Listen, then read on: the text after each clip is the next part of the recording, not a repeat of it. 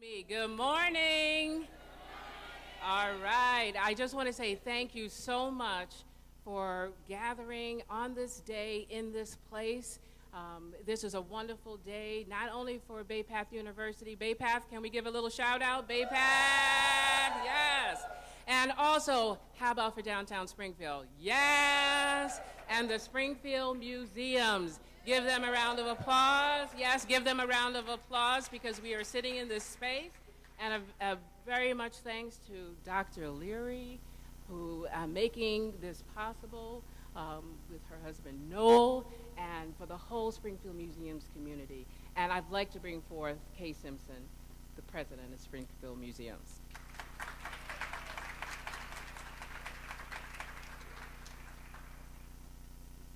Well, good morning. Welcome again to the Springfield Museums. As Janine said, my name is Kay Simpson. I am the president of the Springfield Museums, and we are really excited to be hosting this breakfast in the Wood Museum of Springfield History. The Wood Museum just presented its 10th anniversary celebration this past weekend, and it's just so hard to believe that 10 years have gone by. If you've not had an opportunity to see the exhibitions in this museum, they showcase the history and innovation of industry in Springfield and the proud legacy of all the city's many accomplishments. So I think some of you are new to the museum, and I believe you're going to have time to go and see the exhibits after today's program, and I welcome you to do so. Given that the Wood Museum of Springfield History honors the city's past, we thought it would be the perfect setting for today's event. We feel privileged to be the setting for a program that pays tribute to Dr. Carol Leary, freedom rider Jean Denton Thompson, and the other women who have made such important contributions to the history of Western Massachusetts and indeed America. It is fitting that Joe Carvalho and Wayne Fanup are here to launch the walking trail of women's history, and that elected officials are joining us as well. We believe the Quadrangle Museums play an important role in the city of Springfield. We are located, as you know, in the heart of the downtown with 5 museums and the outdoor Dr. Seuss National Memorial Sculpture Garden. Our museums have a deep history in the city of Springfield. We were established more than 160 years ago. However, in order to stay relevant to today's audiences, we continue to change and evolve. So we are always looking to welcome new audiences, and that's one of the reasons we are so pleased that there are so many students and faculty members from Bay Path here today to experience what we have to offer. Now, I'm going to turn the podium back to Janine Fondon. Janine has been the architect for this wonderful event. Please give her a round of applause for everything she is doing.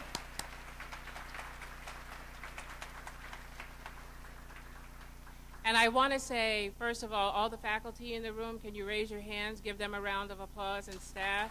And it is through the inspiration of all of the faculty and community members who are here. Community members, raise your hands, because that we all become a students of advancing women and making sure we know our history. And as we think about the history, and we're going to talk a little bit about the walking trail down the pike here, but the walking trail, and actually it's a bus tour for many of us who can't walk as far as we once thought we could.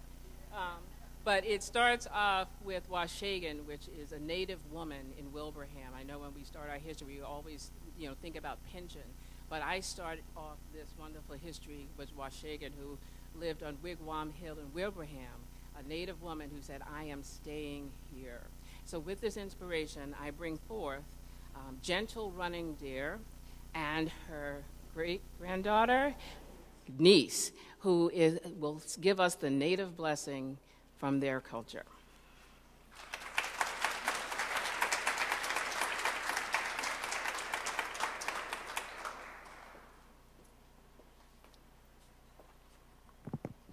Motampin Wani, which means good morning. I will be reading or saying the Nitma prayer in the native language, and my great niece here, April, will be letting you know what I'm saying in English. Manitu, Manitu, Wami, Masoganak, Manitu. Great Spirit, Spirit, Almighty Great Spirit. Kinuta, Nanipo, Nanaquibian, Manitu. Hear me, I stand before you, Great Spirit. Tabatni, Kurabaramas, Nuwachi, Iukisakak, Wanigan.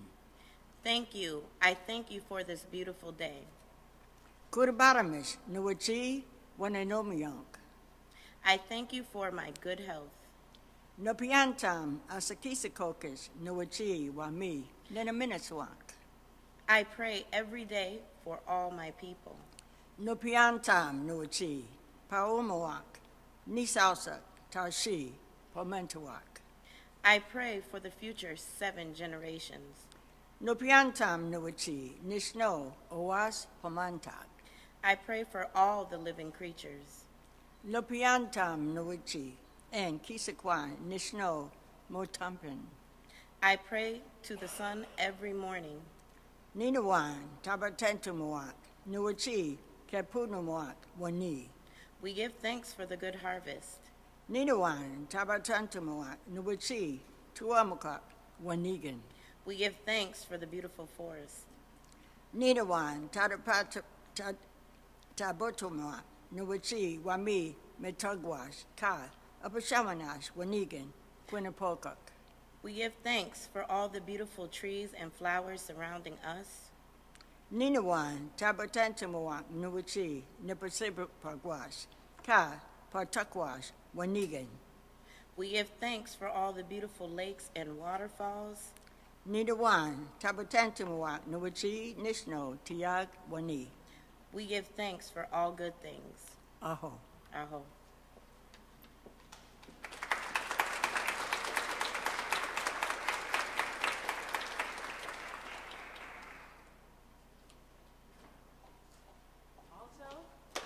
I'll have Zoe Naglieri Prescott, one of our students, and thank you for that wonderful blessing. Thank you. Morning, everybody. I am Zoe Naglieri Prescott, and I am the Vice President of the Communications Club at BayPath, as well as the lead editor of the student-run magazine Network News on campus. I'm here today on behalf of the BayPath University undergraduate communications classes, and I just wanted to let you all know that students will be walking around taking photos, and this event will be filmed by Longmeadow TV. We hope that you have a great time, that you learn something new, and that you feel empowered going on through your day. Thank you.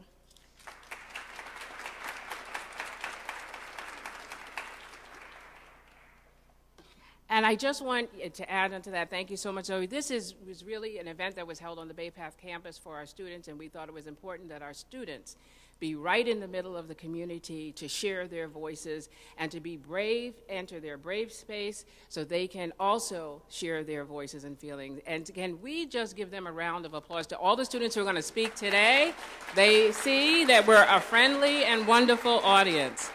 There are many thanks to go around, but just want to make sure that we highlight some. Girls Inc. of the Valley, Women's Fund of Western Massachusetts, the Republican, Springfield Museums, the Human Service Forum, Springfield Public Libraries, and everybody on our team. I know Lori Cirillo, Tracy Trial, Crystal, there are so many names.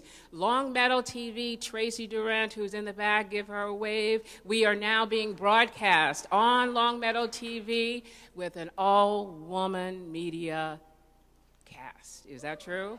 Give them a round of applause, which is great. So you'll see many different faces along the way, and all of our speakers, as you see them, I express my thanks to everyone who is speaking. So as we enter our first Brave Space number 1, come forward. And these are our students who are going to share their thoughts.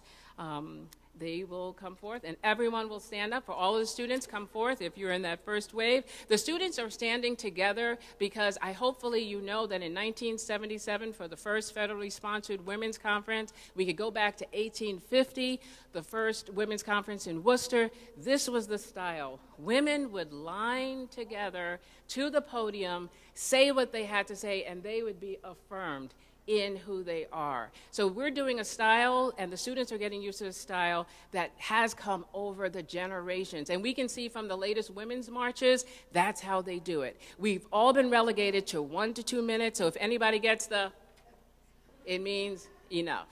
But we love you,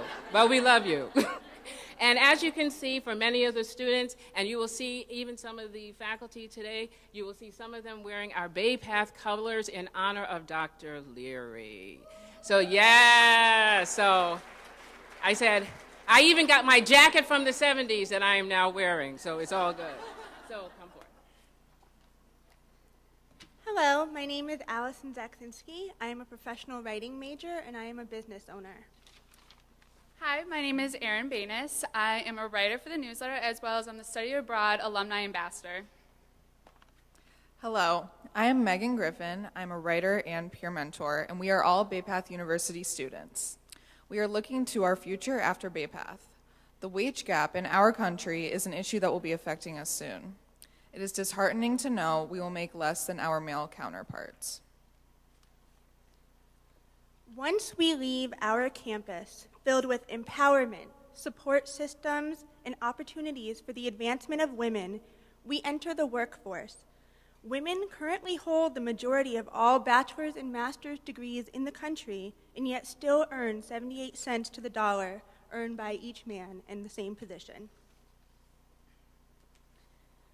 We deserve appropriate pay for our level of education. We have spent the last few years bettering ourselves at Bay Path University and preparing ourselves for the future. As we meet here today, connecting with strong, empowered women in our community, we want to spread awareness on this issue because we are worth it.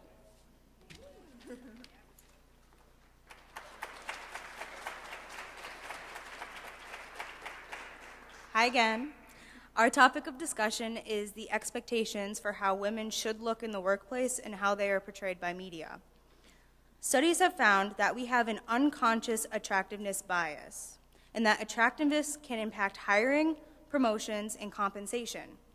Women who are considered more attractive are seen as more favorable candidates, regardless of their background, experience, and education.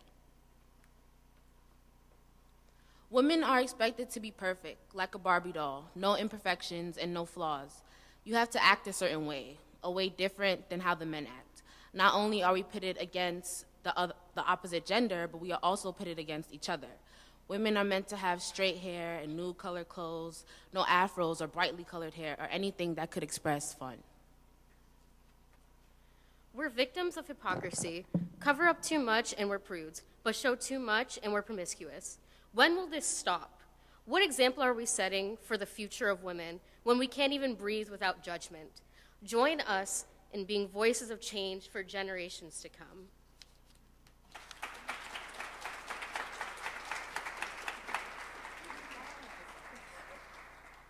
Good morning, everyone. My name is Kiana McClure, and I'm a junior in the communications department at Bay Path. My name is Kayla Vance. I'm a junior communications major and a sports journalist for the Network News. My name is Yuhan Huang. I'm a senior student. And also in our group is our lovely videographer, Andrealis, and today we are here to speak about reproductive rights. But for a show of hands, how many women in this room have at some point been concerned about their reproductive rights? Exactly. Birth control became illegal in the United States in 1870 due to the Federal Comstock Act. The social purity movement at the time believed that contraceptives counted as having a preemptive abortion, therefore keeping all women from being able to access resources to prevent pregnancy. In 1965, the Supreme Court ruled that in the case Griswold versus Connecticut, that it was unconstitutional to prohibit married couples from using birth control, despite at the time 26 states explicitly prohibited it. Reproductive rights are important because for so long, women have denied the right to make decisions about their own bodies. Women's reproductive rights have been erosion from 1870 to 1965. Reproductive rights is especially important for unmarried women, but 26 states denied this right. We have to fight for our reproductive rights. We have a heartbeat too. Women who don't control their reproductive rights are not real free, by Annie DiFranco. Also, we made a bookmark on our website, Network News. Please check it. Thank you.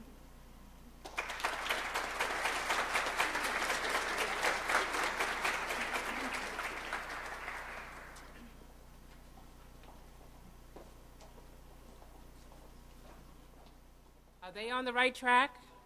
Yes, give them another round of applause. And the book presentation?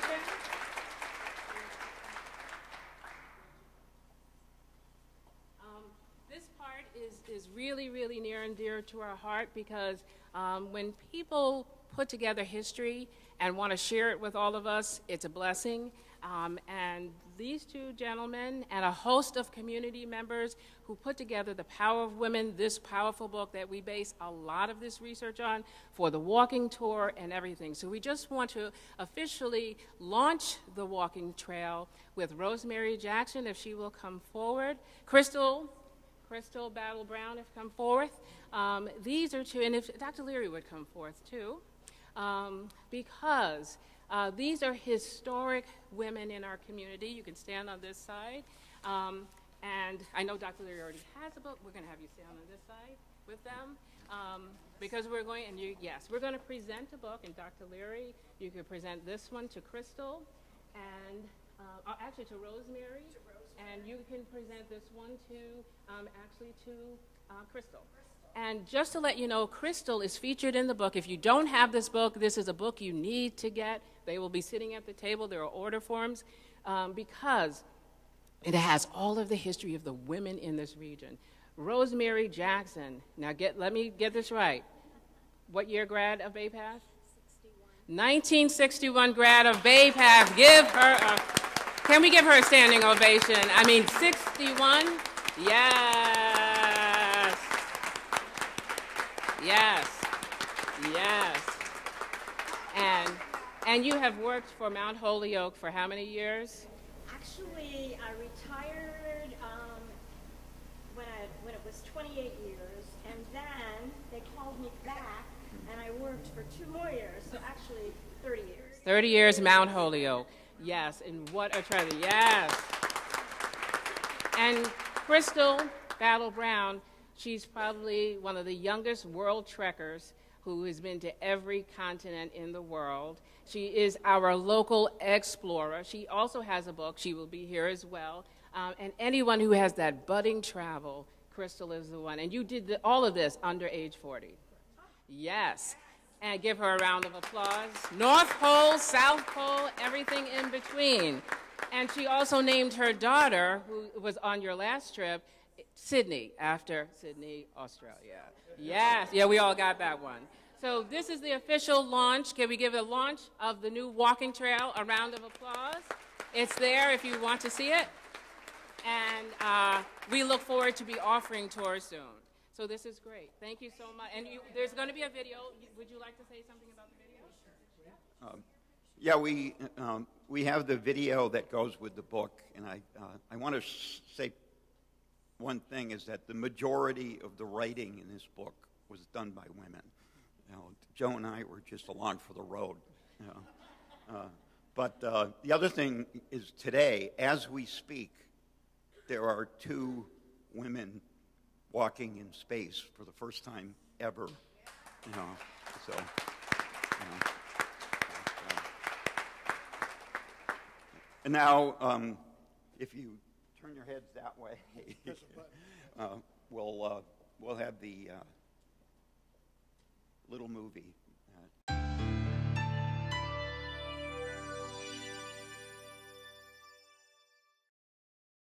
From the Native Americans who populated our region long before the Mayflower made landfall, to 21st century role models of all faiths, races, gender identity, and ethnicity, women have toiled to improve their lives in a struggle that dates back centuries. In 1776, the year our nation was formed, Massachusetts' own Abigail Adams wrote to her husband, the then future President John Adams, I desire you would remember the ladies and be more generous and favorable to them than your ancestors. Do not put such unlimited power into the hands of the husbands. Remember, all men would be tyrants if they could. If particular care and attention is not paid to the ladies, we are determined to foment a rebellion and will not hold ourselves bound by any laws in which we have no voice or representation. Abigail's desire was not achieved for another 144 years of political activism for all American women to have the right to vote. The importance of women's education could not be overstated. Knowledge is power, and what started as an unequal balance between the education of men and women has now had the tables turned. Since the 1970s, women have accounted for more college degrees than men, and women of color are finally seeing more opportunities.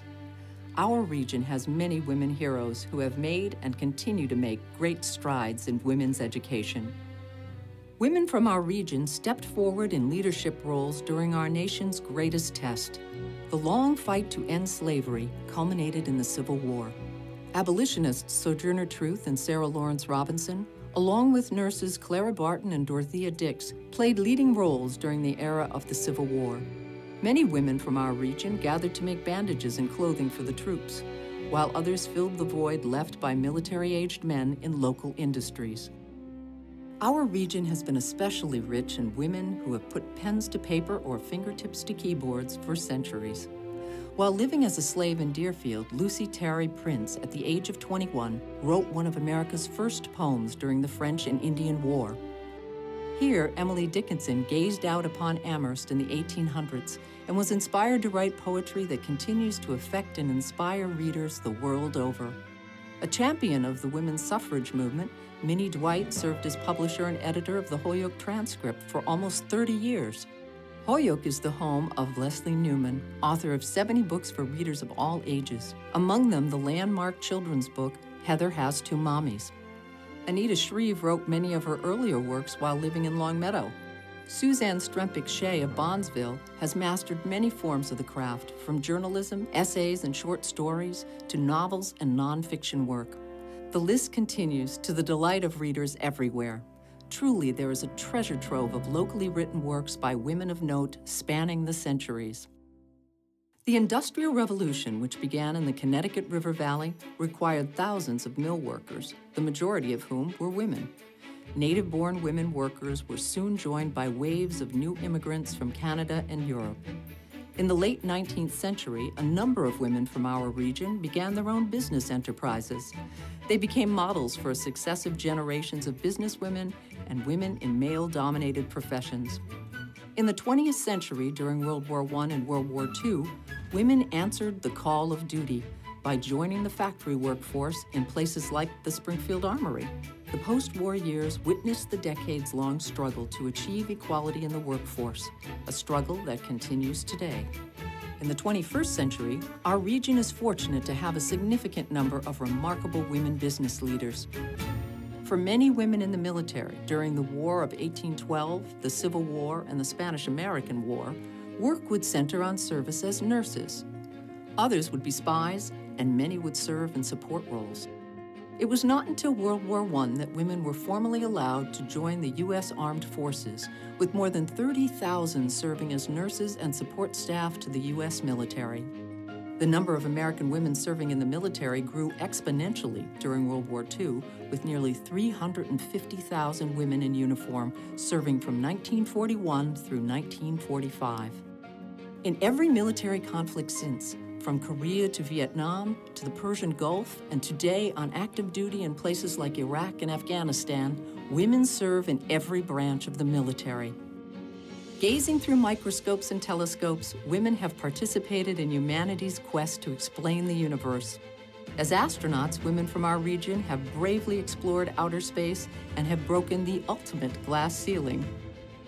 It is because of their spirit and thirst to compete that pioneers of women's sports, such as Senda Berenson at Smith College, have paved the road for today's women to enjoy the level of competition and achievement that defines the modern arena of competitive sport. The arena of sport allowed women to be strong, powerful, and taught them not to be afraid of life's battles. It is an important reminder that when girls and women engage in play, they use the creativity of their minds for imagination and invention, and they develop the rudimentary skills of negotiation and governance. They begin to lay the foundation to become the leaders of their own future. From the mid-1800s to today, women composers, performers, and music educators have played an important role in the cultural life of this region. These women run the gamut from concert singers in the 19th century to popular music entertainers in the 20th and 21st centuries. Not confined to regional success, many of these women were well-traveled, both in the United States and abroad. It is also amazing how many women from Western and Central Massachusetts have graced the professional stage and entertained the nation through radio, television, and film performances since the 19th century. From Eva Tangway of Holyoke, who became the queen of vaudeville, to silent film actress Carol Holloway of Williamstown, who appeared in 117 silent films, to Eleanor Powell of Springfield, who acted and danced her way to Hollywood fame in the 1930s, to Pittsfield's Elizabeth Banks. Of today's most popular Hollywood films, our region has produced some of the nation's most famous actresses and entertainers. Two extremely talented African-American women from Springfield broke down barriers to rise to the very top of their fields. Cheryl Boone Isaacs, 35th president of the Academy of Motion Picture Arts and Sciences, and Ruth E. Carter, Oscar-winning costume designer for film and television with over 40 films to her credit.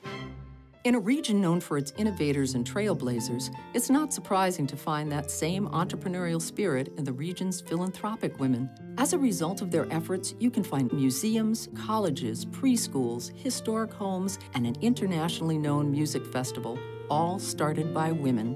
These women voluntarily gave their time, energy, and expertise, as well as their financial resources, to pursue a vision of a brighter, healthier, more vibrant community. 2018 is considered the year of the woman in politics, local, statewide, and national, with a record number of female candidates running for elective office. While Americans were debating the rights of women throughout most of U.S. history, individual women from Western and Central Massachusetts were working hard to improve the lives and fortunes of their gender, their families, and themselves. They instigated and nurtured a long and rich tradition of participation that shaped the public world and their private lives through politics, law, and government service. Women from our region broke records, from being the first woman to register to vote in Springfield, the first woman police chief in New England, to the first woman to be elected as governor of any state in the nation without following her husband into the office.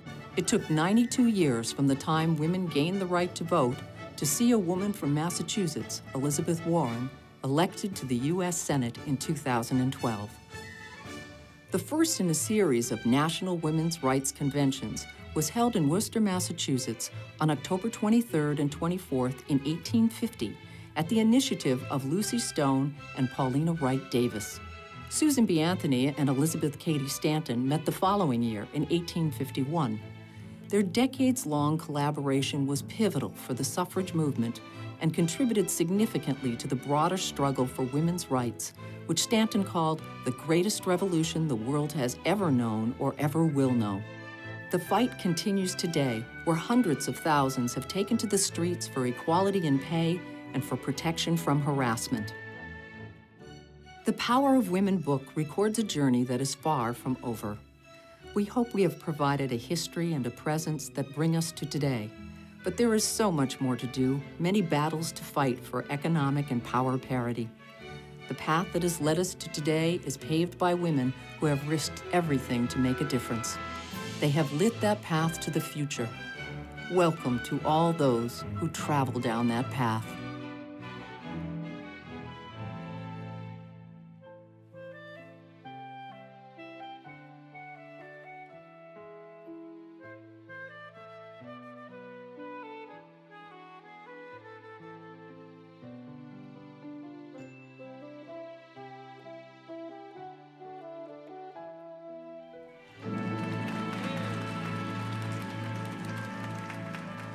Thank you so much. And again, if you're interested in the book, they will be here, and there are forms. And now I'd like the women on the move to come up for their 1-minute moments. And we'll have Lynn Pellerano, Alicia Gay, Tanisha Arena, Rachel Jessica Daniel, if she's here, Yadalet Rivera, Nikai Fondon, and Andrea. And these are our 1-minute moments, keeping our hope alive. Here we go. Good morning. My name is Lynn Pellerano, president of the Bay Path Alumni Association and a university trustee. I've had the privilege of knowing President Leary for about 10 years of her 25-year legacy here at Bay Path. From the moment I met her, I knew she was a force to be reckoned with because of her passion, commitment, and almost superhuman energy. Many of us know the impact as an educator she has had throughout her career, but most notably the impact on women's education. She and her team have created an innovative way for women to learn on their terms, and this model has proven to be resoundingly successful. I can attest to its success because I myself am a graduate of the one-day Saturday program and then proceeded on to get my MBA from Bay Path. President Leary has been known to say, everyone has the capacity to learn if they are in the right learning environment and they are in the right frame of mind. Women today need to have many options available to obtain the education they desire in ways that fit into their lives. And also, they actually need to be able to afford an education. President Leary and the Bay Path team have created the right environment for all women to learn in the manner that works best for them. Because Bay Path offers education in these ways, that positively impacts the student's frame of mind as they are not at odds with how to get the education they desire while still fulfilling all of their other responsibilities.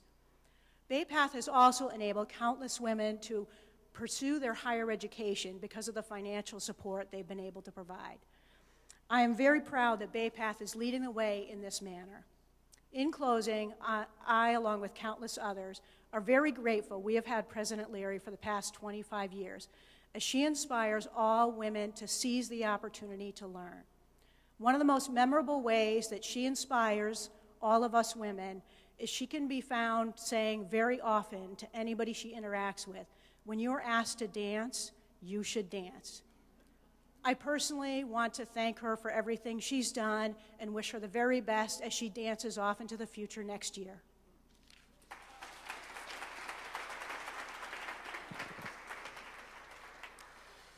The LGBTQ community enjoys more acceptance than perhaps ever before, but there are still issues on our minds every day. The most pressing, perhaps, is the case presented to the Supreme Court this past Tuesday, October 8th. The highest court in the land is considering whether Title VII of the Civil Rights Act of 1964, which protects workers based on sex, will that protection be based on sexual orientation? And second, whether the law protects workers who are transgender. If the court decides that Title VII of the Civil Rights Act does apply to the millions of lesbian, gay, bisexual, and transgender employees across the nation, we could gain the same basic protections that other groups have been granted. However, the question at hand for this divided court is whether discrimination based on sexual orientation is a form of sex discrimination. If the court rules that sexual orientation and transgender status are not covered under Title VII, the effect for the LGBTQ community will be massive. The LGBTQ people already face high rates of unemployment discrimination, which will only increase with a ruling that effectively states that discrimination against us is in fact not discrimination. Additionally, the implications reach beyond the workplace because the doors will be open to discrimination in other areas, such as housing, access to health care, education, and many more, leaving us vulnerable to violence based on an assumed justification. Currently, there is an epidemic of violence toward Black trans women. Some experts state that if the court rules that discrimination on the basis of sex stereotypes is legal, then anyone who does not conform to an employer's view of femininity or masculinity could be at risk, leaving women of all races likely feeling the brunt of this decision. For example, cisgender heterosexual women, which are women who identify as women but are attracted to men. Those particular women may want to wear a tie to work, may want to have short hair, but legally they could be fired if discrimination based on assumed sexual orientation becomes legal. So if you are in the audience thinking that LGBTQ issues do not affect you, you are mistaken. This decision can have enormous implications on all humans, especially women. Title VII is meant to prohibit discrimination, period, and we cannot afford to be silent. Discrimination to one group can lead to discrimination to all groups.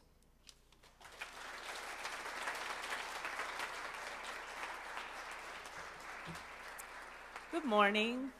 Ooh, I'm overwhelmed. This is a great way to start Friday. So my name is Alicia Gay, and I'm from the Women's Fund of Western Mass. So for those who are unfamiliar, the Women's Fund services the 4 counties in Western Mass by creating opportunities and access for women and girls through the LIPI program and YWI. We also help fund organizations that focus on creating access and opportunities for women and girls. In partnership with Public Health Institute, the research report on the status of women and girls was released and can be found on our website. I also have a few copies with me. And the Women's Fund will be using the report to inform our future grant-making strategies. And we're encouraging partners to use the research report for the same. We have a couple of upcoming events this month. The Berkshire Lippy Link and Research Report Listening Session, which will be in Pittsfield at 4 o'clock. Also, we have the Dr. Valerie Young Imposter Syndrome Seminar at the Community Music School in Springfield at 4:30. I also have materials for that, and you can see our upcoming events on our website. Thank you.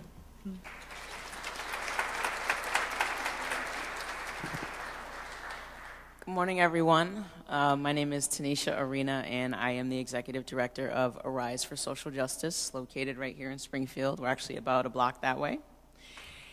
Thank you.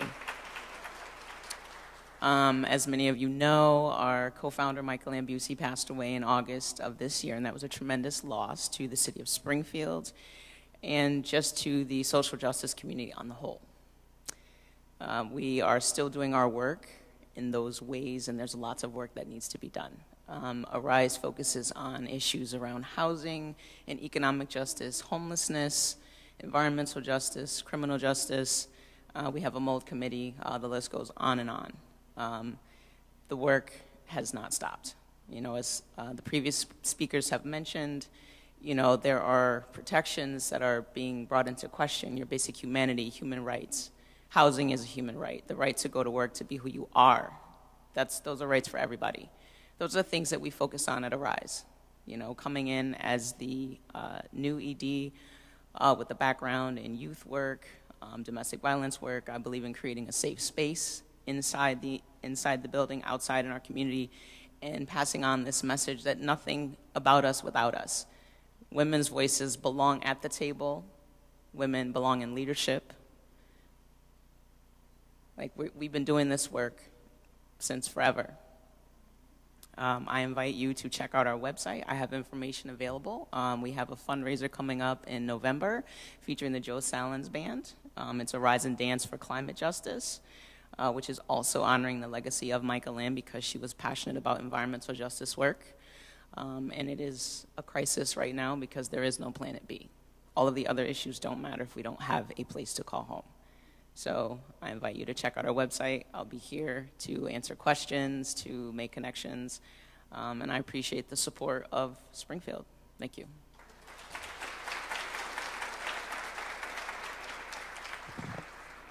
Good morning, everyone. I am Dr. Yadilet Rivera Colon, And I don't say that to sound pretentious, but I say that because there's not many doctors who look like me. My passion and what I really want to do with my life is to inspire everybody to be the best they can be, especially those girls who want to become scientists in the future. I love the book, The Power of Women, and one of the things that I would ask, even just by looking at the video, if you haven't had the chance to get the book, please do so, is the fact that how long in the video was dedicated to women in science? It was probably about 9 seconds. And that's not the author's fault. It's the fact that there's no information about who are the women in science. At Bay Path University, I get the opportunity to get a job that pays my bills, but also to get to do the work I want to do, which is amazing, and I'm very fortunate to be able to do that. We are changing that. The way that we're doing that, we get this wonderful sequence of courses called Women as Empowered Learners and Leaders, which if you don't know about that, you should definitely check it out, is the fact that we can do something about it. And I am going to do something about it. I am taking a class of 19 young women who are teaching young girls about who are the women in STEM, not only in their community, but also around the world, and how can they become trailblazers should they decide to pursue a career in STEM. So I am living my dream, and I want other people to be able to do the same. So get up and fight for your rights, but also think about lifting others with you.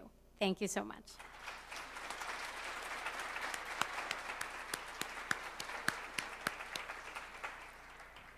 Good morning. I'm Gina Semperbun, and I'm a professor at Bay Path University of Biology. And I just want to say I'm so delighted that women are up in space, because the reason I'm a scientist today is because of the moonwalk. When I saw that as a little girl, it totally inspired me to go into science. If there had been women walking on the moon at that time, I would have gotten my PhD a lot sooner. I can tell you that much. I also want to give a shout out to the Springfield Science Museum, because I'm a paleontologist today because of a dinosaur exhibit I saw when I was a little girl. I was obsessed with their Stegosaurus, and I still am.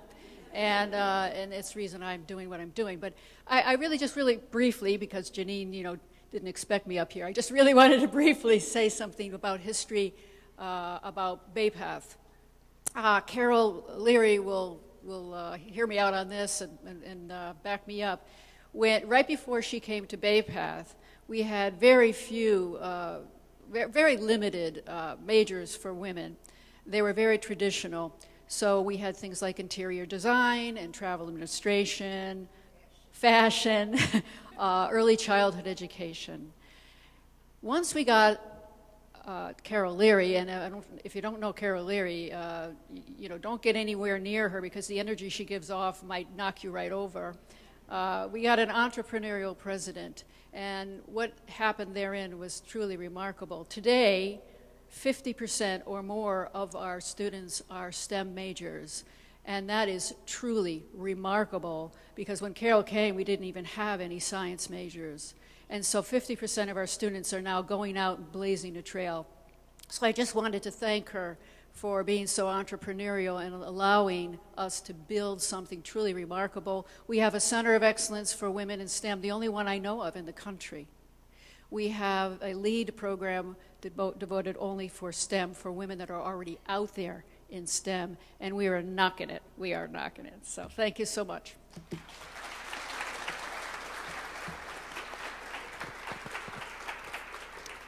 Good morning.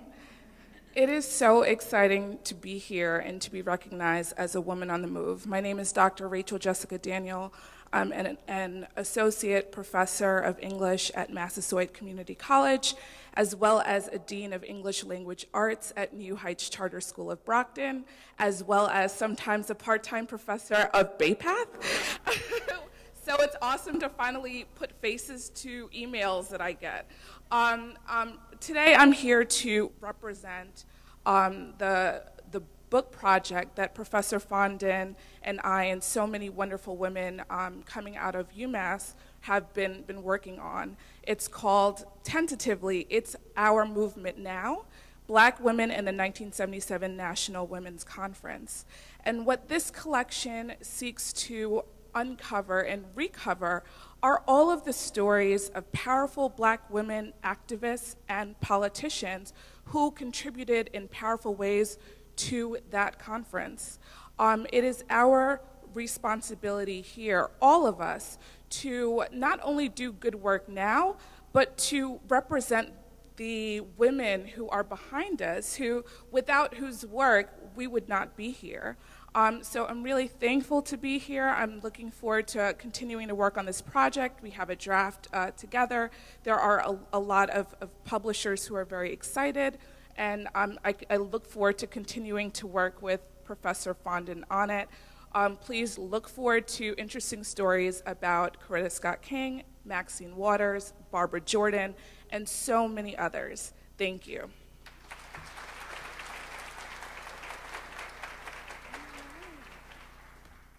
Well, hello, everyone. Good morning. My name is Nakai Fondon, also known as Janine and Tom Fondon's daughter. But today I am here to represent the Community Foundation of Western Massachusetts, specifically their scholarships program. I am the program associate for scholarships. Our program is super robust. We support students. We are one of the largest funders of students in the Pioneer Valley, and that makes our program super robust. We have over 135 scholarship funds. That means 135 scholarship opportunities for students to take advantage of. We give out about $2.2 million in scholarships to over 800 students across the Pioneer Valley, which is an amazing effort. And a lot of work for me, but I love it. But it's a super rewarding field to be in. And of course, my work has always been in youth, and supporting our youth in higher education is super important to empowering not only women, but students across the board. And one of the greatest things about our program is that you do not have to be a traditional student to get an award from us. Thank you.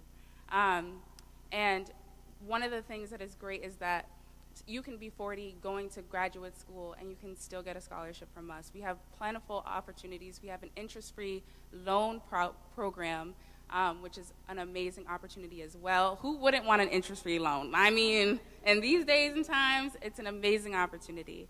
So our application opens up on January 1st, 2020. If you want any more information about it, please come and contact me, and I will definitely walk you through the process. So again, my name is Nakai Fondon, and I'm representing the Community Foundation of Western Massachusetts.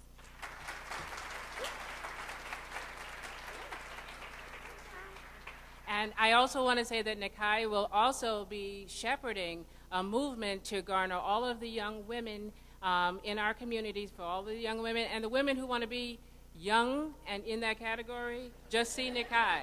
So, and this time, our Freedom Rider is having a little delay this morning, so we're just going to move on, and we will catch her at the end of the program. Is she here? Oh, she's here. Okay, good. I did not see her come in. All righty. But before that, we have our last messages from our students. If they will come forward, the Brave Space 2.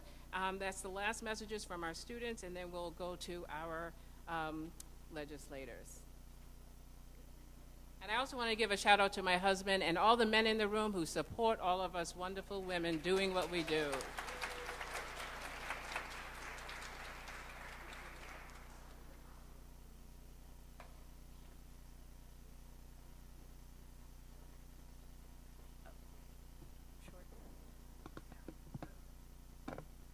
Hello, I'm Melissa Fentato, and I am a first-year student at Bay Path, and I'm trying to major in child psychology.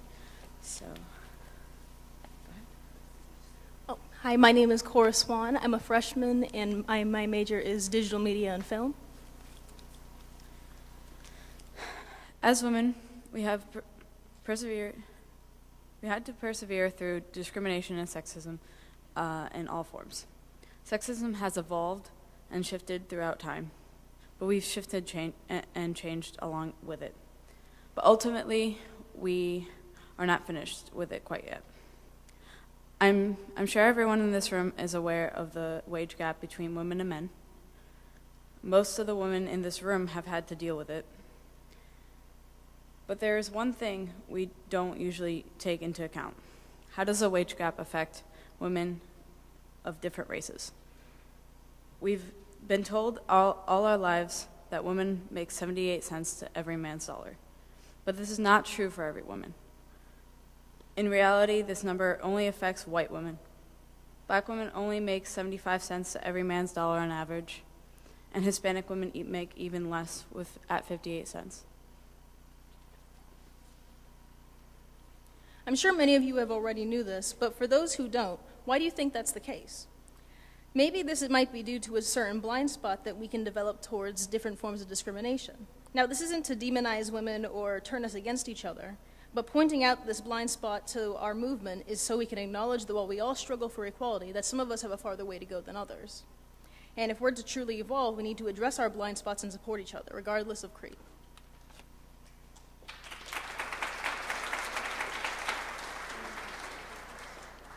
Hello, I'm Julia DeRitter. I'm a first year at Bay Path, and I'm an exploratory major, which is just their fancy way of saying undecided. And I'm Shannon Thomas, and I'm a first-year professional writing major. Times have changed for women in the leadership roles, that much is certain. Statistics show that the number of women presidents of universities has tripled since 1986, and Dr. Leary has proven that it is more than possible for a woman to change the course of a university. And the number of women holding seats in government is increasing. We grew up in a time of progress, change, and more representation than ever, and not just for women. However, there is always the knowledge that history shows that when social change goes one step forward, it heeds 2 steps back. Keeping this in mind, we remain cautiously optimistic that generations after us will continue to feel the progress we have made to get a more equal representation of all genders into leadership positions. The key to increasing this trend is continued education and empowerment, as Bay Path University so tries to instill in us. Knowledge of where we come from and insight as to how much more we can grow will ensure our roots in the soil of history, looked back at in a time where all voices are heard and cherished. We'd like to thank those in this room who have continued in this strive for equality of all in every corporate, educational, nonprofit, and jobs we have yet to imagine. Our voices will continue to rise in number and volume, and we will not be diminished. Thank you.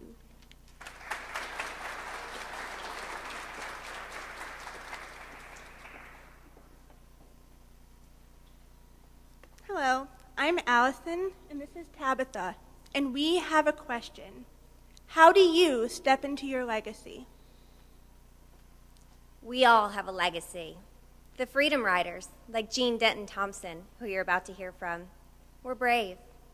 She set out on her journey knowing full well that challenges were not just a possibility, they were certain. Knowing that, she became completely willing to cast off the life she knew for the life she knew she could have. Dr. Carol Leary set out on her mission to celebrate ordinary women doing extraordinary things. Through personal commitment to education, leadership, collaboration, she encouraged each one of us to become the woman of our dreams, transforming Bay Path into the dynamic and diverse university that it is today. One night she stopped by and stepped into her legacy. 25 years later, this is the most educated generation of women in history. This is the most financially capable generation of women in history. And dare I say, the most unstoppable generation of women in history. I agree. What we want for ourselves, we want for the entire world. For all people to be able to dream big, achieve big, and live a life beyond our wildest dreams. How can that be possible for you and me? Step into your light. What sparks that match? What ignites that flame? What is waiting deep inside of you that fires your soul? What in your world has been so broken that you would do anything to rise up if you knew it would get better? When you know that, ask yourself, how uncomfortable are you willing to get? That commitment to your truth, that dedication to follow your path isn't guaranteed to come easily. Jean Denton Thompson and Carol Leary will be the first ones to tell you that. but along the way, you'll leave a trail of change. That trail is your legacy. You are your legacy.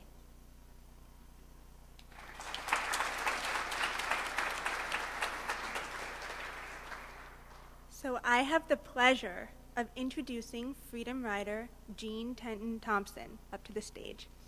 Thank you.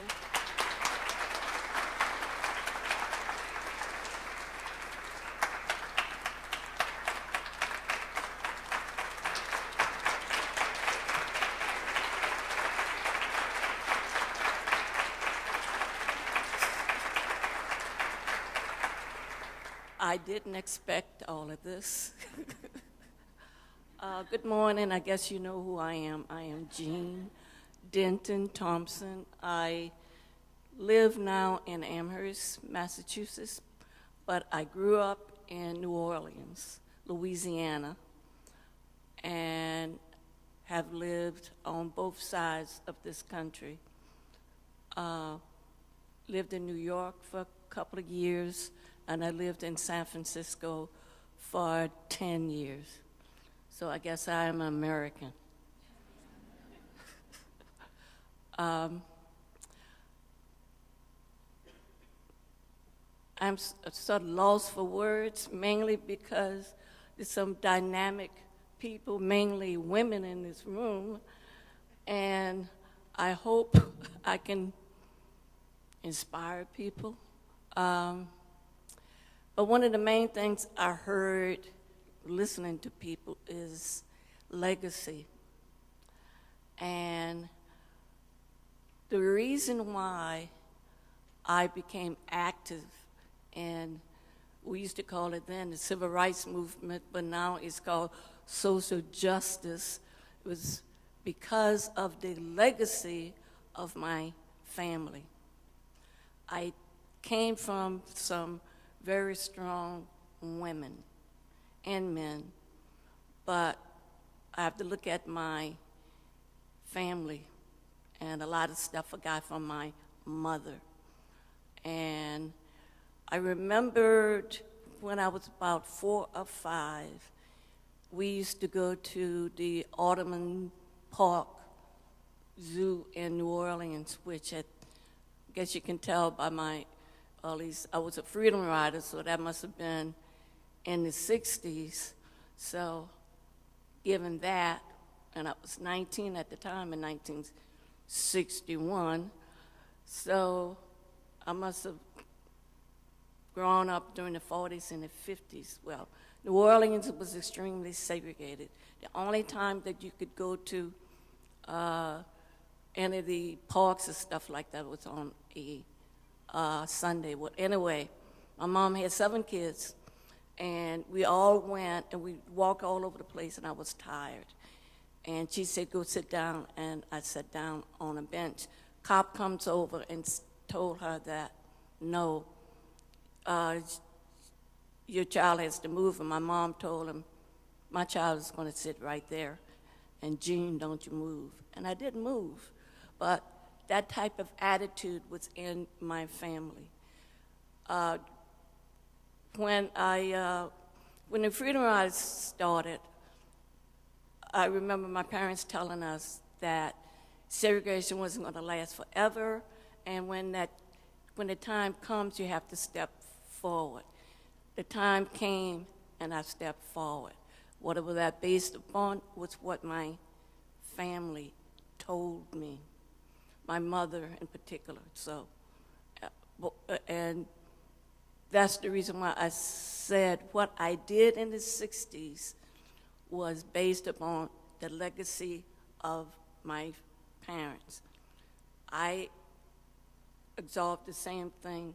I was participated in the Freedom Rise, voter education, and a lot of other different social justice, mainly back in the 60s also, people were identified as being hippies. They were discriminated against. I worked with a group of people that started looking at the needs of the people they would call alternative people. And the things that we found was that women were isolated. There were a lot of children, what to happen, things that they needed, and there were a lot of people who had mental needs. So we got a little money together, only $10,000. We can just, you wouldn't believe what we did with the $10,000, but with that, we were able to get fund play groups. We were able to set up a child care switchboard so women would be able to call in and tell us what they needed, and then we set up rap sessions with what people call now therapeutic sessions where people can come together and talk about the needs. The other thing we found out that most of the people who contacted us were not women from the alternative community. It were women who lived in the suburbs. And so we also reached out to them also. And one of the things we wanted to fund was a crisis intervention place for women. And we submitted that proposal to the health department. Now, this is in 1971, and we were told that was foolish, would never happen, because who is going to take care of these women? No one is going to fund it. But 2 years later, San Francisco funded it. The other thing that I want to say is, because I see a lot of people of color, a lot of women of color, I was involved with trying to get active women of color to come together, and this was in the 70s. And we wanted to do after-school programs, which was based upon what had happened in Freedom Summer in '64, but we wanted to establish something like that in San Francisco. We went on for, excuse me. We did that for a while, but one of the major things I wanted to say is to the rest of you, in order for us to get any kind of change in this country, in this kind of world, we have to learn how to work with each other, not just because of your own kind, because all of that is still going to be there after you get your freedom, but that's just for some people. It should be just freedom and justice and peace for all people. In order for us to get that, and I mean us, all of us, all y'all, I guess somebody would, all amigos, all amigas, we have to work, we have to be like that. And the other thing is keep in mind your goals, because you will always have somebody who may try to step in and control. It's supposed to be an equal thing, and we work together as one. Unity, keep that in mind all the time, is unity. Because you can't get any place without unity. You're still going to have the division. So you have to keep one, don't divide it. That's all I have to say, and thank you for inviting me.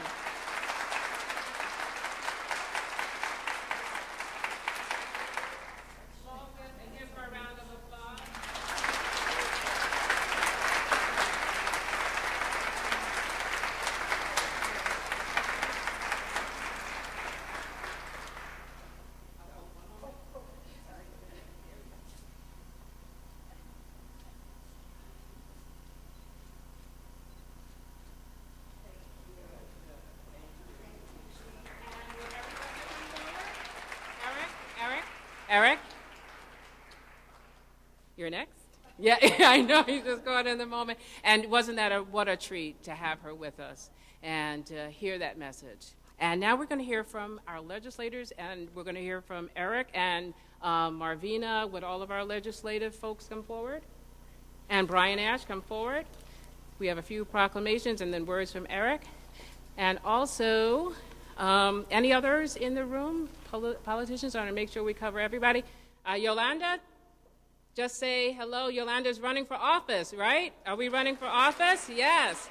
Mayor, woman running, yes. Thank you. All right. Wow. Good morning. What a beautiful crowd here today. It is great to stand here before you. On behalf of my boss, Jose Tesado, the Honorable Jose Tesado, I bring greetings. He represents the 9th Hampton District, along with his colleagues, Senator Lesser and State Representative Brian Ash. I stand before you to bring great greetings from the House and the Senate of the Great and General Court of the Commonwealth of Massachusetts. I stand to say thank you to all of you who are gathered here today. And as I look at this sign, and it says the power of women, it takes a lot sometimes for women. We have a lot of responsibilities to even get up and go about our day. So look at your neighbor and just say, the power of women on today. Thank you. Special honor to all of those who are involved with the program here today. The Springfield Library Museum administration and staff, our local municipal organizations and company here on today. A special thank you to Professor Janine Fonda and Dr. Larry for having me here today, to the wonderful students of Bay Path and the beautiful writers and speakers and remarkable women that we heard from on this morning. My assignment is brief, but how brief can you be when you're standing in a room with so many remarkable people? I have 2 citations to present to 2 extraordinary women whose story goes without saying. So can I have, please come forth, Dr. Carol Leary and Miss Jean Denton Thompson, please.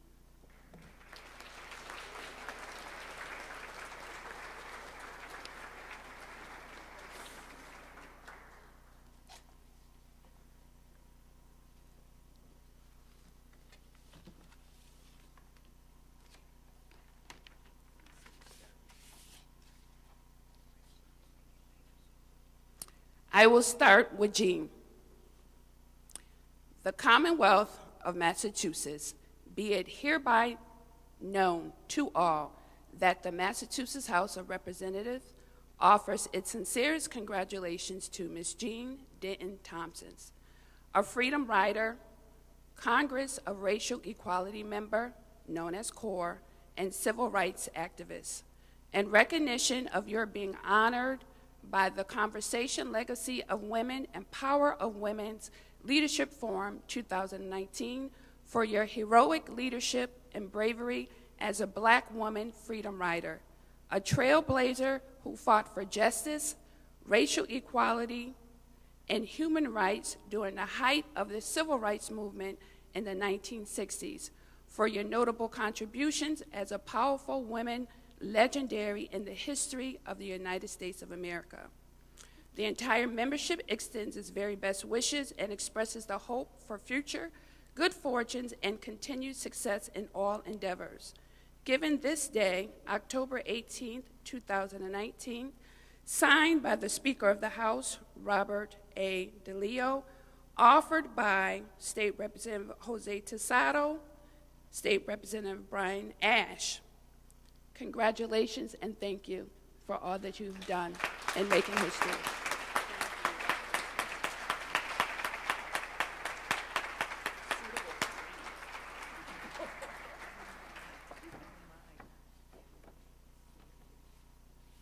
Dr. Carol Leary. The Commonwealth of Massachusetts, be it hereby known to all, the Massachusetts House of Representatives offers its sincerest congratulations to Dr. Carol Leary, the president of Bay Path University. You're being honored here today for the power of women, the legacy of all your contributions, and standing here before us in participation of this Women's Leadership Forum 2019. As one of the guest speakers, your stupendous pace-setting leadership of Bay Path University for some 25 years and for your notable contributions across the globe and the greater Springfield community. The entire membership extends its very best wishes and expresses the hope for future good fortune and continued success in all of your endeavors. Given this day as well, October 18, 2019, signed by the Speaker of the House, Robert DeLeo, offered by my boss, the Honorable State Jose Tesado, and State Representative Brian Ash. Thank you so much for all you do.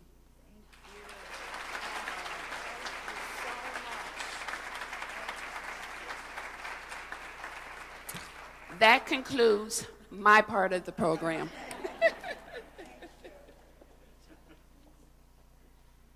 Well, I've got about 5 seconds left, so oh, good morning, everyone.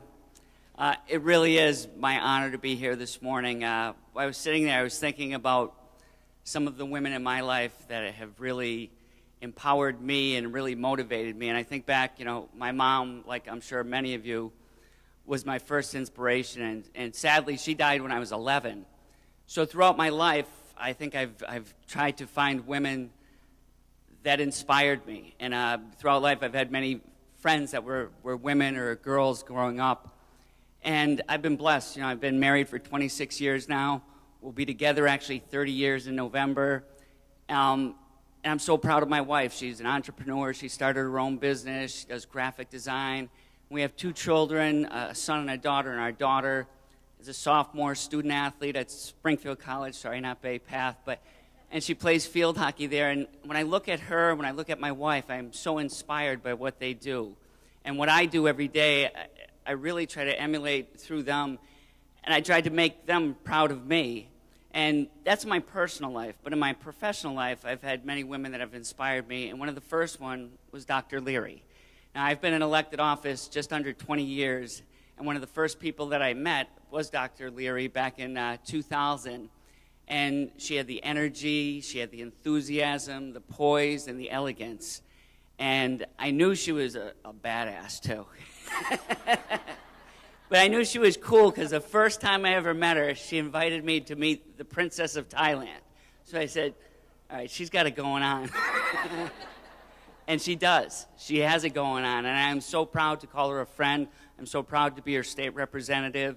And I'm so proud of everybody here and to be sitting here listening to all the women here and to the inspiring stories from the students, from the speakers, a Freedom Rider. It really does move me. So thank you so much. Thank you for letting us be a small part of this morning. And God bless each and every one. Thank you.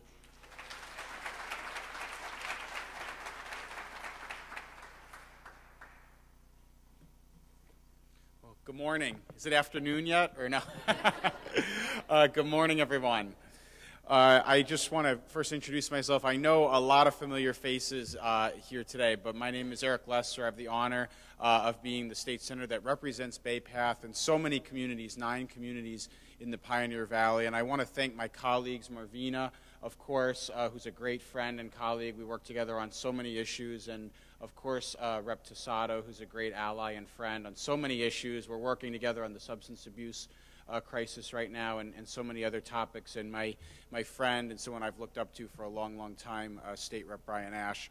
I just want to get a couple things off my chest. We'll dispense with the citations to save time because it's a bicameral legislature. It's the same thing. It's just the House and the Senate both have to say it. But we have copies of all of it. First, I just want to say thank you to you, Carol. You are just such an unbelievable presence for us.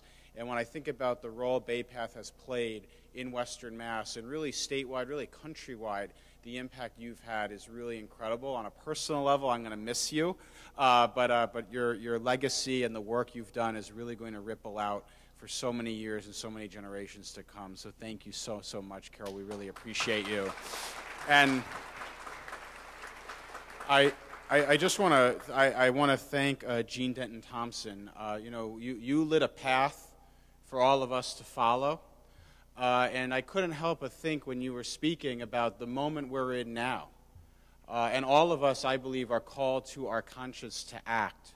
And just as history will be the judge of those who acted one way or the other in the 1960s, the 1970s, in that generation's struggle, we have a lot at stake in this generation as well. And your story and the risks you took when your life was literally on the line need to be a call to action for all of us in this moment that we're in right now. So thank you so much to you for the example you set.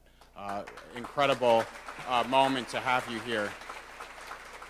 And just indulge me for a second to talk about my friend Janine Fondon. So I want to address the young women who came up and all of the young women who are here who are thinking about political activism, getting involved.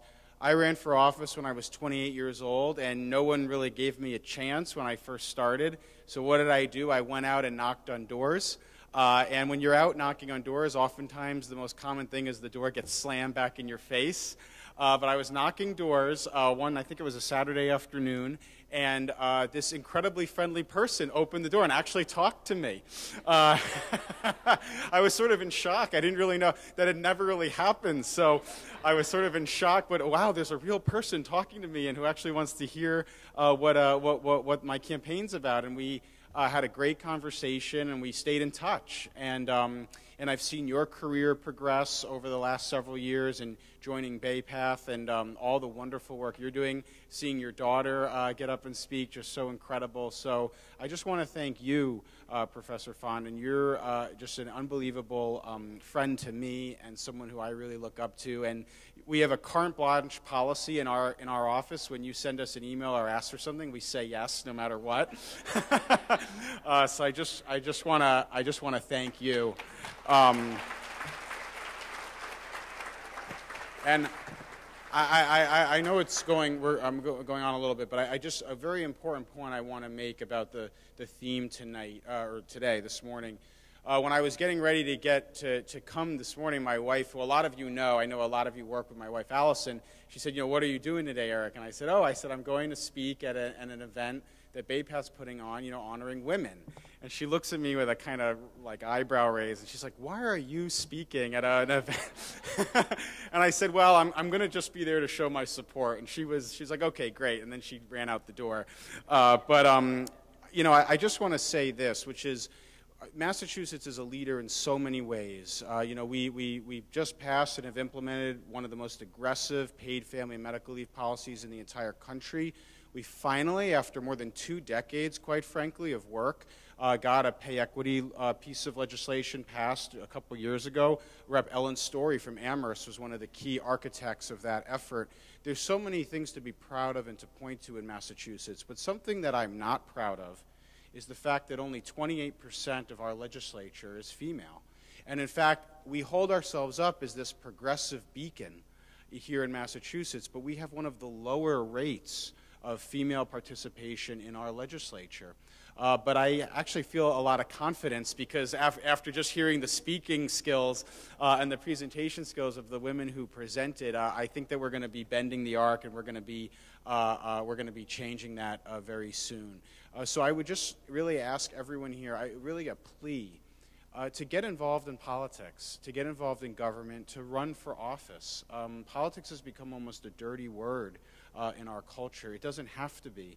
At its best, serving a community, going out knocking on doors is about lifting up the people in your community and giving voice to the people around you. And quite frankly, as a piece of just kind of political advice, the moment we're in is really demanding change. And I work with a lot of young people, a lot of underrepresented groups, women, minorities, who are trying to break into the political process. I spend a lot of time kind of coaching and training young candidates. And one thing that I've really observed, and my own example running as a 28-year-old I think showed this, is The most powerful argument in politics right now is that it's time for something different, and it's time for a change. Lord knows we need that. Not going to get into everything going on all around us, but the point is if you maybe feel like you're from a community, or you're someone who, you haven't seen someone like you in politics a lot, and that maybe people won't be supportive or won't be there to encourage you, I'm here to just tell you that there will be a positive response. Because if you're coming with a different perspective, if you're coming from a community that's maybe been on the margins of political representation in our country for a long time, that's going to be a tremendous asset in an era where people are looking for something new and are looking for something different.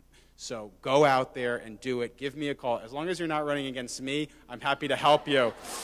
So give me a call, and we'll work together to have that happen. So thank you so much, and congratulations to all of our awardees.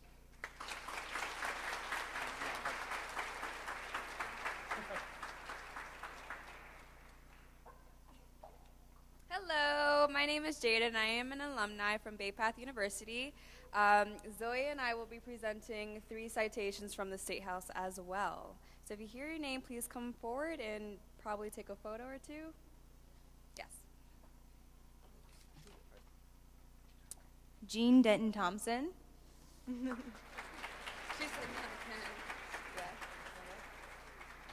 Dr. Leary.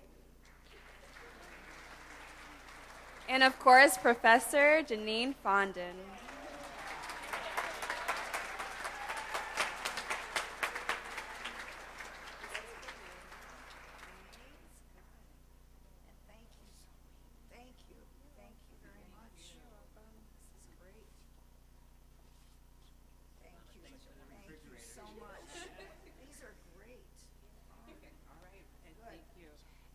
And I just want to say congratulations to all, and also Brian Lees. I just would give him a round of applause as well.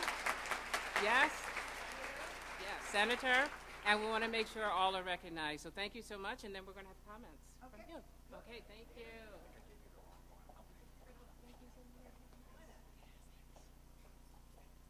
So how does one end this extraordinary morning for all of us? And as I look out across the room, and I'm so honored to be in the presence of each and every one of you, it really does make me feel more and more empowered as a woman.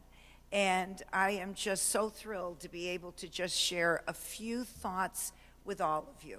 But as many of you know, I always start with the theme of gratitude. And I want us to do incredible hoots and hollers for Professor Janine Fondon for all that she has done.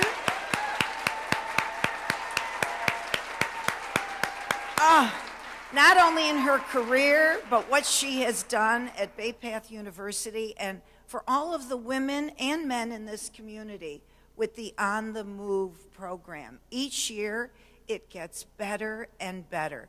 But what I love most of all about it is she includes everybody. And our students have the opportunity to speak and share their thoughts and understand in their hearts what it means to be a woman. And then she involves our incredible political colleagues. And I do believe what Senator Lesser said, that we do need more women.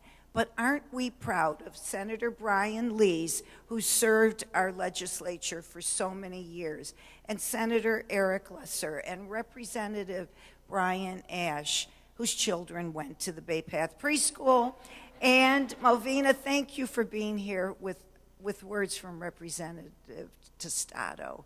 We're blessed to have these incredible individuals, men, who are leading our state, but really our country, and providing not only a voice, as Jean so beautifully said, Jean Thompson so beautifully said, it is not just the voice of women, it's the voice of men and women. It is unity that this whole legislature is trying to endorse and promote. So we thank our state reps and senators very, very much. Let's give them a round of applause. And I do want to say to our students, your presentations were right on. The issues that you spoke about women, are right on. But I have to really recognize Jean Thompson, because Jean, we lived in a time when, you're right, there was segregation. And the civil rights movement of 1964 was critical to this country and to where we are today. I am so proud that you stood strong in that Freedom Riders era and were a representative of women, black women, who stood for the rights of all, the rights of all.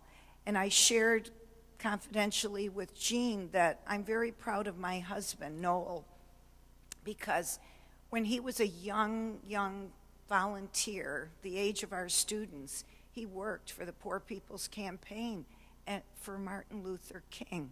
And it was probably one of the most important moments of his life, and I've learned from my husband. So when we talk about the power of women, we have to talk about the power of men and women and what they have done to build our country. So Jean, really, I am so honored to be in the same room with you. Thank you.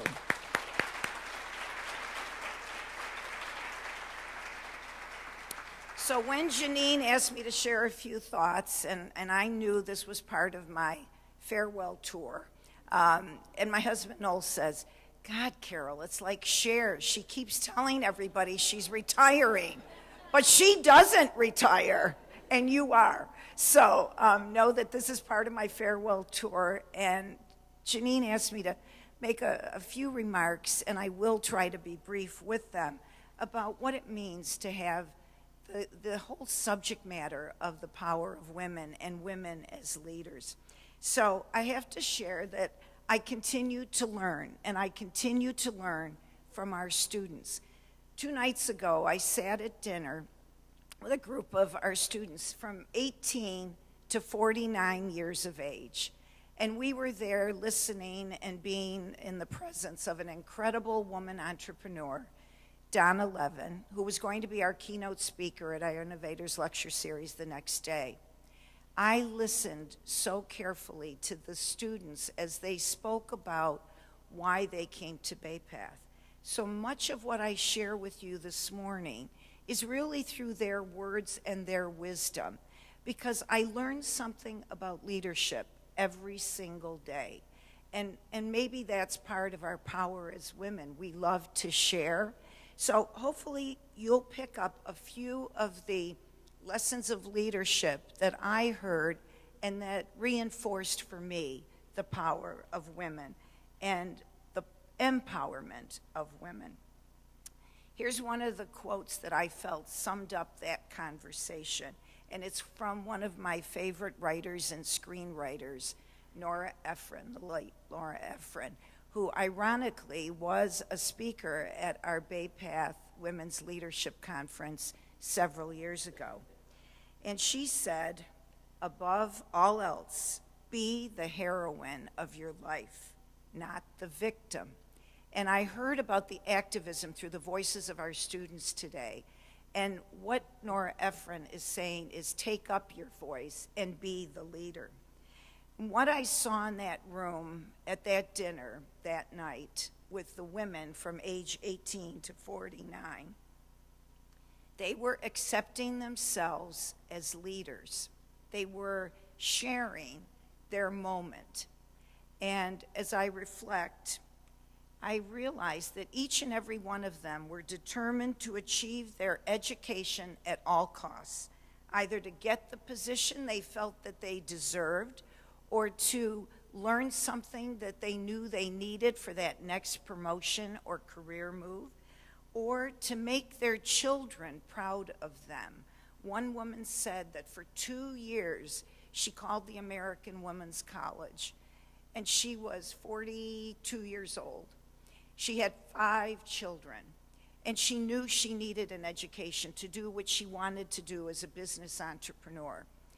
She kept putting off her education until one day her 13-year-old son said to her, Mom, Practice what you preach. You have told us that education is the most powerful thing we could ever achieve in our lives, and yet for 2 years you've been putting off your own.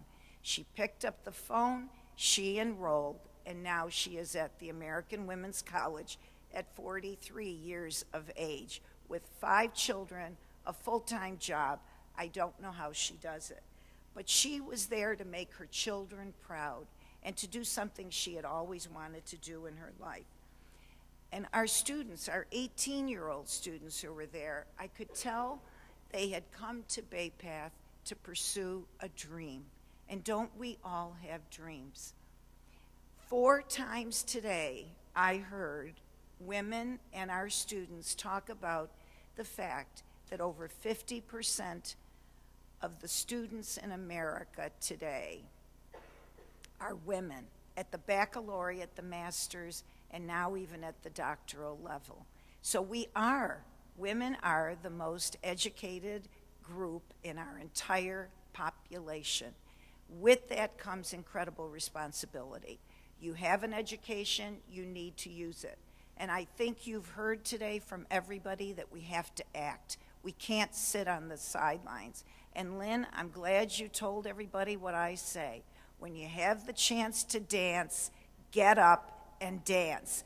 That's action. That is to act. You cannot hold inside of you your dreams. You cannot hold inside of you when there is injustice in this world.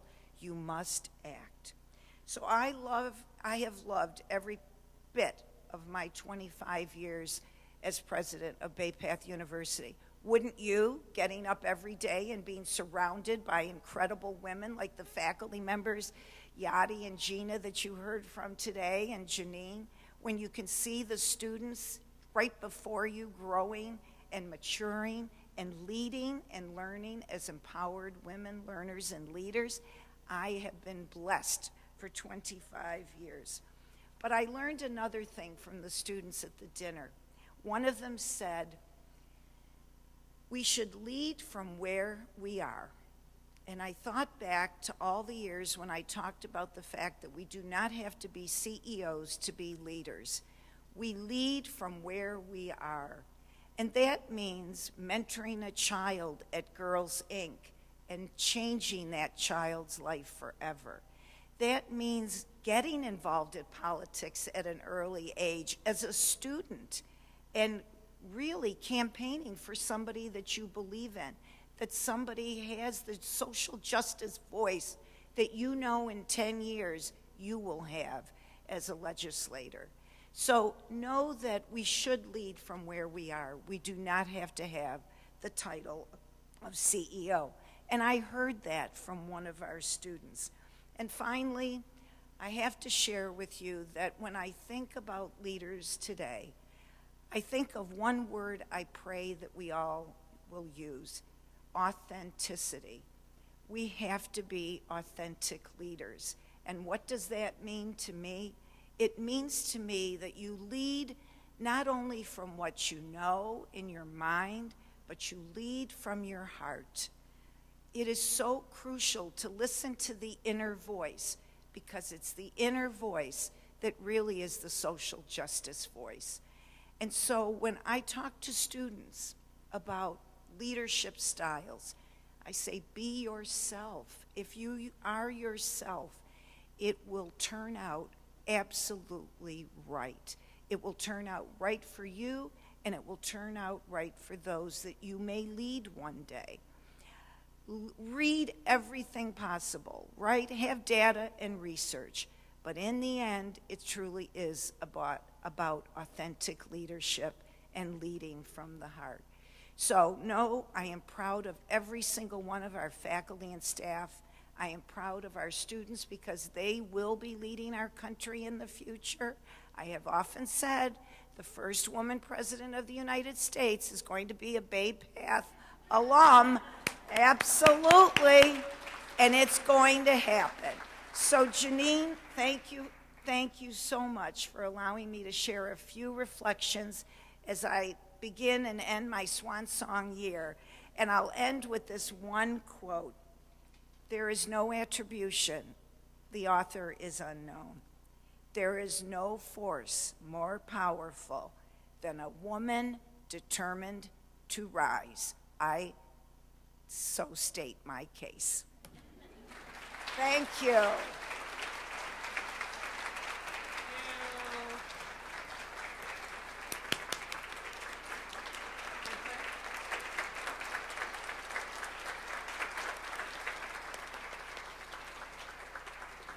Thank you so much. And this has been such a historic time.